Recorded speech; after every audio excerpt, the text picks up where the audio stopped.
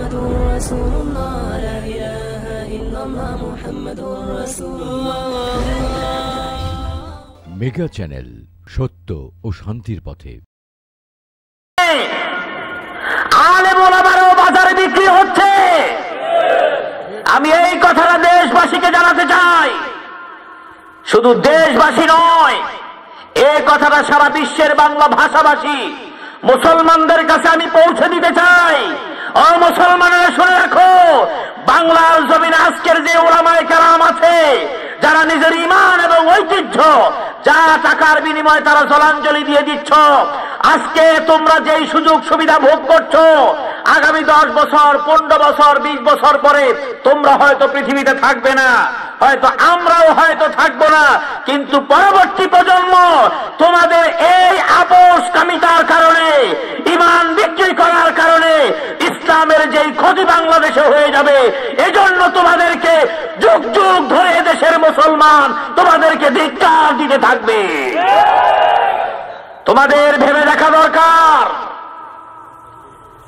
ইসলামের ইতিহাস এত মসৃণ নয়। ইসলাম এমনি এমনি আসে নাই। ইসলামের পথ রক্ত পিচ্ছিল পথ। এ পথে উঠলেই পা পিছতে যায় প্রথমে, সেটা হলো রক্তের দাগের কারণে পা পিছতে যায়। এই পথটাই এমন, এই পথের মধ্যে যারা উঠে এবং এটার মধ্যে যারা নাম লেখায়, তারা দুইটা রাস্তার বাইরে তাদের কাছে আর দ্বিতীয় কোনো রাস্তা, তৃতীয় কোনো রাস্তা থাকে না। একটা হয়তো ঈমান নিয়ে তুমি ফাঁসির কাস্তে ঝুলবে, প্রয়োজনে তোমাকে ফাঁসির মঞ্চে যেতে হবে, হাসতে হাসতে তুমি জমটুপি পড়বে, আর তুমি শাহাদাতের মানজিল মাকসাদে পৌঁছে যাবে। আর একটি পথ হলো, নতুবা তুমি বীর বিক্রমে অপশক্তির সাথে লড়ে তুমি জিহাদ করে তুমি এগিয়ে যাবে এবং তোমার ইসলামী সংস্কৃতি নিয়ে তুমি সমাজের মধ্যে প্রতিষ্ঠা করে তুমি ইসলামকে জীবিত করবে, ইসলামের পতাকা তুমি উড়িয়ে দেবে। এই দুইটার বাইরে রাস্তা, তৃতীয় কোন রাস্তা ইসলামের মধ্যে রাখা হয় নাই। এটা প্রমাণিত শুধু রাসূলের যুগে নয়, রাসূল সাল্লাল্লাহু আলাইহি ওয়াসাল্লামের পূর্ববর্তী যুগে যত আম্বিয়া আলাইহিমুস সালাতু ওয়াস সালাম এসেছেন, তাদের জীবনেও তা প্রমাণিত হয়েছে, ঠিক কিনা? আল্লাহর নবী হযরত মুসা আলাইহিস সালাম এই দিন প্রতিষ্ঠা করার জন্য তিনি বহু নির্যাতনের শিকার হয়েছেন, সেটা বাদ দিলাম, দেশ ত্যাগ করতে তিনি বাধ্য হয়েছিলেন, ঠিক কিনা? হযরতে ইব্রাহিম আলাইহিস সালাম মূর্তির সাথে আপোষ করেন নাই, গোত্রের সাথে আপোষ করেন নাই, রাষ্ট্রীয় অপশক্তির সাথে আপোষ করেন নাই। এই আপোষ না করার কারণে অগ্নিকুণ্ডলিতে তাকে পড়তে হয়েছিল, ঠিক কিনা?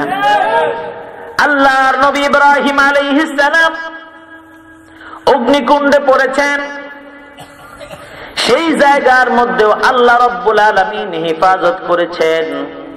অনেকেই প্রশ্ন করেন, হুজুর আপনারা যদি তাদের মতোই হন, আপনারা ফাঁসির মঞ্চে গেলেও আপনাদের ফাঁসি লাগবে না, এটাই হওয়া দরকার।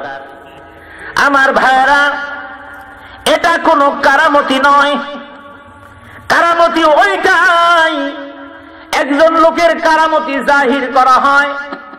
হুজুর এখান থেকে হাঁটা শুরু করেছেন, এই কুমিল্লার বরুড়া অঞ্চল থেকে হাঁটা শুরু করেছেন, 1.5 ঘন্টার মধ্যে বিশ্ব রোডে চলে গেছেন, এটা কোনো কারামতি নয়।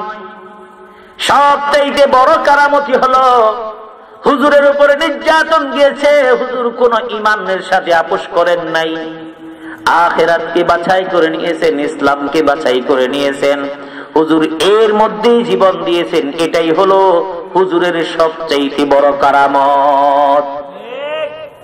যদি আপনি মনে করেন ওটাই হওয়া লাগবে, সত্য হওয়ার জন্য মন কারামতি হওয়া লাগবে, তাহলে আমি যদি আপনাকে প্রশ্ন করি, দুনিয়ার পীর মাশায়েখদের চাইতে আল্লাহর নবী ছোট নাকি? এটা তো চিন্তা করাই যায় না, কারণ আল্লাহর নবীকে পাঠিয়েছেন ইন্নাকা লাআলা খুলুকিন আযীম। এটার ব্যাখ্যা পরে আসবো। তাহলে আল্লাহর নবী তায়েফে গেলেন, পাগল বলে পাথর নিক্ষেপ করা হলো, গায়ে হাত তোলা হলো। কারামত যদি হওয়া জরুরি হয়ে যেত, হক হওয়ার জন্য যদি কারামত প্রকাশ করা জরুরি হতো, তাহলে আল্লাহর নবীর কারামত তখন লাগতো। কথা বলেন ঠিক কিনা? আল্লাহর নবীর গায়ে পাথর নিক্ষেপ করেছে, পাগল বলেছে। আল্লাহর নবীর শরীর মোবারক থেকে, দেহ মোবারক থেকে রক্তগুলো জড়িয়ে এভাবে গড়িয়ে গড়িয়ে পড়েছে। শুধু পরেই নাই, আল্লাহর নবীর পা বেয়ে রক্তগুলো যখন পায়ের ওই স্যান্ডেল জুতার সাথে যখন মিশেছে, ওই রক্তের কারণে পায়ের সাথে জুতাগুলো লেগে যাচ্ছে। এমন নির্যাতনের কারণে শরীর থেকে রক্ত যদি দরদর করে বেয়ে পড়ে, স্বাভাবিকভাবে মানুষের মধ্যে রক্ত শূন্যতার সৃষ্টি হয়। আল্লাহর নবীর দুর্বলতা প্রকাশ পেল, পড়ে যাচ্ছেন। এমন অবস্থায় ওই ছেলেগুলো আল্লাহর নবীকে উঠায়, আবার পাথর মারে, আবার তাকে নির্যাতন চালায়। এই অবস্থার মধ্যে যখন আমার নবীর সামনে ফেরেশতাদের সর্দার জিবরাইল আমিন আসলেন, বললেন, হে নবী, আপনি যদি নির্দেশ দেন, এই তায়েফের প্রান্তরে দুই পাহাড়ের চিপা দিয়ে আমি চাপ দিয়ে তাদেরকে শেষ করে দেব। আমার নবী চিন্তা করলেন, দাওয়াতের জন্য এসেছেন, ওরা বুঝে নাই। এই প্রজন্ম হয়তো দাওয়াত গ্রহণ করে নাই, পরবর্তী প্রজন্ম হয়তো দাওয়াত গ্রহণ করবে। আল্লাহ নবী নির্যাতন সহ্য করে তখন বললেন, আল্লাহুম্মা হদি কওমি ফাইন্নাহুম লা ইয়ালামুন।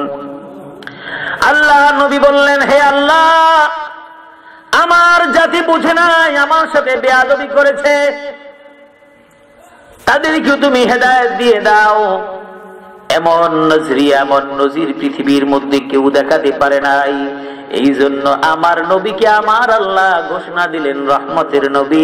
জোরে বলেন সুবহানাল্লাহ। ওয়ামা আরসালনাকা ইল্লা রাহমাতাল লিল আলামিন। আমার ভাইরা, শুধুমাত্র মানুষের জন্য দয়া করেছেন বিষয়টি এমন নয়।